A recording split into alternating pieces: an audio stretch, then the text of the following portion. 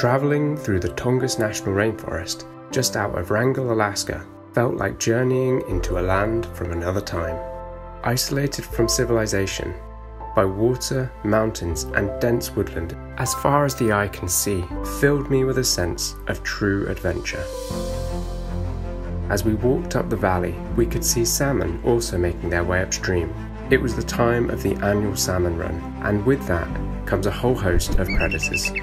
The iconic bald eagle, as well as other birds and even rodents, are all here to share the feast.